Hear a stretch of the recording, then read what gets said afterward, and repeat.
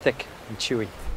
During that dramatic confrontation between Kendall and Shiv, in which the former practically begged his sister to break the 6-6 vote and allow him to take over Waystar, Shiv said something that really twisted the knife. Do you remember? You can't be CEO. You can't, because you killed someone.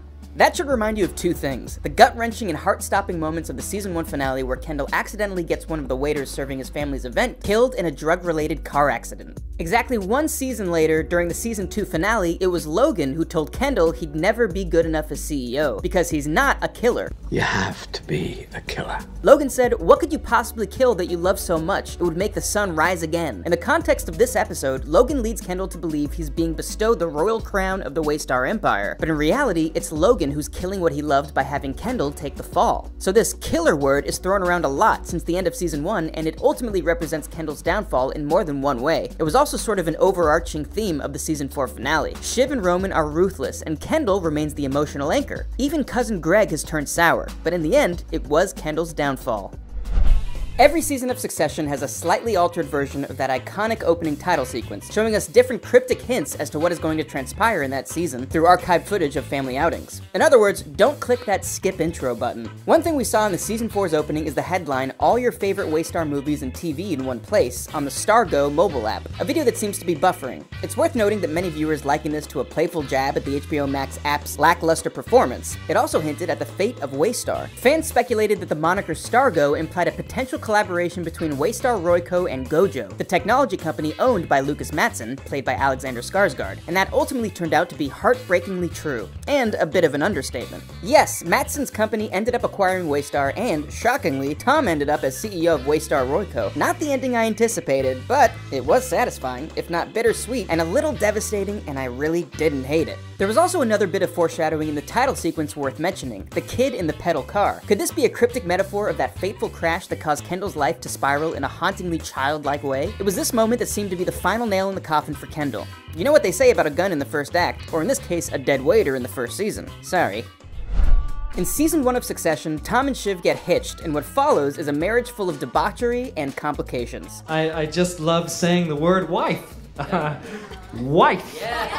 Shiv telling Tom, "I love you, but I don't love you," is obviously the clearest way to sum up this tumultuous thing they have going on. Even Logan stepped in and voiced his biting take on their relationship, telling Shiv that Tom is beneath her and that she's only with him because she doesn't want to be betrayed. And that proves to be true as Shiv walks all over him, showing that she wears the pants in their relationship. In other words, Tom is the exact opposite of Logan, and Sigmund Freud just rolled in his grave. But the gaslighting and manipulation at the hands of Shiv came to an ironic conclusion when her submissive Tom ended up being the CEO of the company she once sought power over. Their final moment of screen time together was heartbreaking. After 4 seasons of Tom plucking flower petals, the two of them sit in the backseat of a car with Tom extending his hand, inviting Shiv to hold his, and she sort of hover hands it. Neither smile, nor do they make a peep. I think it's that small little gesture that sums up the disconnect between the two of them throughout the show's 4 seasons. Tom offers his hand and Shiv can't give it her all. It's left painfully clear that this toxic relationship is never ending. Okay, yeah, right. I get it.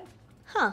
Even after viewers were previously given a small glimmer of hope that things would work out. However, I can't help but to point out Tom's habit of leaving his wedding ring off during certain moments in season 4. For example, when Tom is in the general vicinity of Naomi Pierce, board member of Pierce Global Media and former love interest of Kendall, Tom coincidentally does not have his wedding ring on, implying some sort of secret spicy rendezvous. But in that same episode, when he's alone, he is wearing it. I can only speculate if this is because he truly loves Shiv. Speaking of, with the revelation of Tom being named CEO, Shiv didn't take the news well. Upon hearing the news, Shiv approached both of her brothers and, in that moment, was more of a Roy than supportive wife. But what I and many other Succession fans failed to notice is that there was something very off about one of the promotional posters. With all the characters standing with their backs turned against the reflective glass windows of a skyscraper, all the reflections seemed lined up, save for Shiv and Tom, who seemed to be standing behind each other and somehow on opposite sides of the screen, also eyeing each other. But with Shiv double-crossing her brother by not giving him the winning vote, she ensured Tom's victory and also kind of her own. With Tom in charge and Shiv being, well, a Roy, she will be able to still have some control over Waystar from the shadows, a sort of eminence grise position.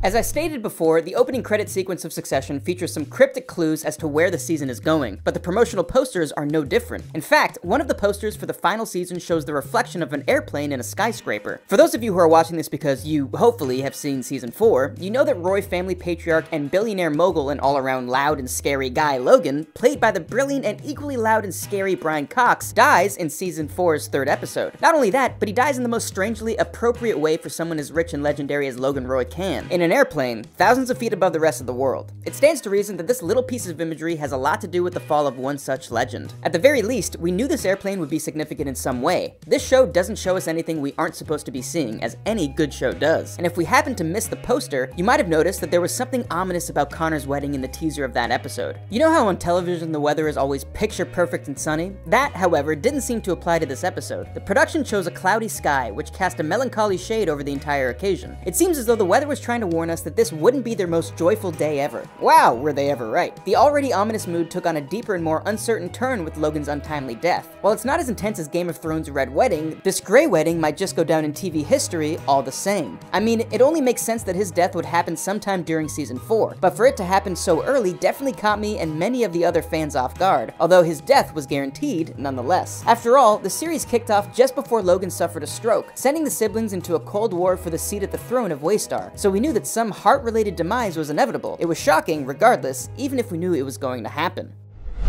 Suffice it to say, Succession's attention to detail is incredible. Again, on the topic of posters providing important foreshadowing for what would transpire in season 4, we should have guessed what Shiv's ultimate role in the end was going to be. Did you even think to pay attention to the wardrobe in the posters? You can see the characters looking dapper in their designer suits, and each character's attire acts as a thinly veiled hint about their responsibilities we saw play out in this season. Logan Roy, the domineering father, is positioned smack in the middle of the group. He exudes authority and control over the family business while rocking a sharp suit and expertly tied tie. Greg and Tom, who also happen to be wearing matching ties, stand on opposite sides of him. It's almost like a symbolic reference to how they recently worked together to betray the rest of the family in the stunning season finale. As they stand side by side, Tom and Greg's bond is clear, demonstrating their continued collaboration in the dynamic world of the Roy family. Let's now discuss Shiv. In a black turtleneck, she stands out from the rest of the family, making a statement as she does. Her choice of clothing shows that she may feel alienated from the rest of the family. She feels left out by both factions and seems to struggle to find her place. It's a visual representation of the obstacles she must overcome. I don't think it's a stretch to say that the symbolism of their attire stays pretty consistent throughout the season. The hierarchy was set, and poor Shiv felt left out, her goals overshadowed by those of her brothers. It also kind of emphasizes how differently treated she is from her male co-workers throughout the entire season. Now let's get back to Roman for a moment. He's always craved his father's affection and respect, despite all of his obvious betrayals. It's interesting to see that Roman began to dress like Logan. Roman wears a blue knit cardigan in his encounter with Lucas that is eerily similar to the one Logan wore in season 1, as seen in the opening credits. It's literally Roman's devotion for his father on display. Roman may appear to toe the line between opposing camps, but as the series progresses, it's very clear that he has always been a daddy's boy. That said, Roman is not a carbon copy of his father. He is an individual with his own challenges. Roman's outburst in episode 5, when Lucas calls Logan a prick, indicates the depth of his inner agony. The man declares, "I'm dead, it's over for me." It's a touching moment that exposes Roman's reality. He always cared more about Logan as his father than about Logan as a successful businessman. Roman feels completely lost without his father there to guide him, test him, and make fun of him. The poignant revelation gives a clear picture of the complex layers that make up Logan and Roman's father-son relationship. It is a story about yearning, admiration, and the fight for identity and acceptance.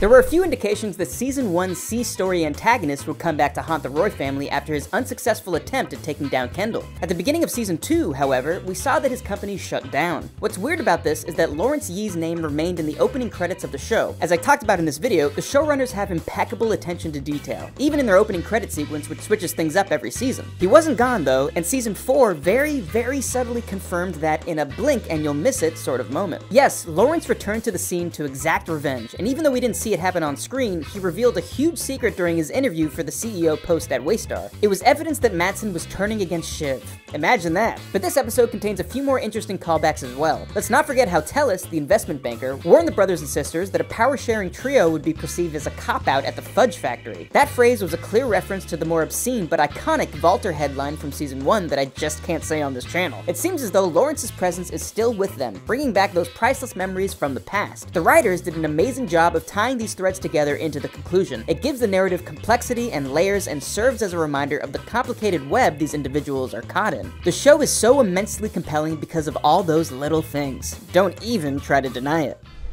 At the risk of sounding like a broken record, there were some interesting costume designs that provided subtle insight to the characters adorning the attire. However, this one deserves a spot on this list on its own because there's a lot to digest here. Costume designer Michelle Matland confirmed that there's more to Logan's funeral scene than what immediately meets the eyes. It's really mind-blowing how subtly Matland offered a hint to find his ex-girlfriends among those attending the burial. She adorned many of the women with emerald-colored jewelry. Logan usually showered his girlfriends with emerald gifts during his amorous adventures, especially around holidays like Valentine's Day. So at some point in their lives, every one of these women possessed an emerald object that served as a reminder of Logan's love for them. What a way to make a lasting impression. All the women seated in the front pew, including Logan's wife Marcia and even his current mistress Carrie, are sporting green jewelry, if you pay close attention. Even Lady Caroline Collingwood, Logan's ex-wife, wore a large emerald brooch that rivaled the Eiffel Tower. The level of detail is crazy. It's unfortunate that Waystar's close friends Jerry and Carolina aren't encrusted in emeralds. With smaller gold necklaces and earrings, they are keeping it understated. But hey, at least they are still included in the intriguing plot. According to Matland, these subtle hints not only give Logan's character more nuance, but they also aid in developing the backstories of the other Succession players.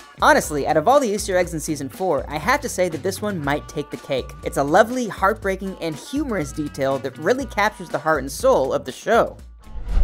During Shiv's eulogy, she mentions how Logan kept them outside, but he kept everyone outside. When he let you in, when the sun shone, it was warm. Yeah, it was warm in the light. In Season 2, Logan offers Shiv the position of CEO, and she understandably can't believe it. So Logan says, "This is real. Remember this. This slant of light. Remember this. This is it." The light they were referring to is really more about Logan's control over his children. Logan would often use his twisted versions of love and affection, or light, to manipulate his children. The episode overall had a very darkly humorous and bitter tone beneath its tragic surface. For example, and speaking of being left out of the light, Shiv does an impression of her father as she recounts a story of him yelling at them to keep quiet. Did you notice Connor and Kendall's subtle glance at Roman? It's no secret that the loudmouthed Roman took the brunt of his father's abuse in his childhood, and even in his adulthood, as we saw in Season 2 when Logan physically slapped him. If you needed a summary of the kids' relationship with their father, look no further than Shiv's Emmy-worthy eulogy speech.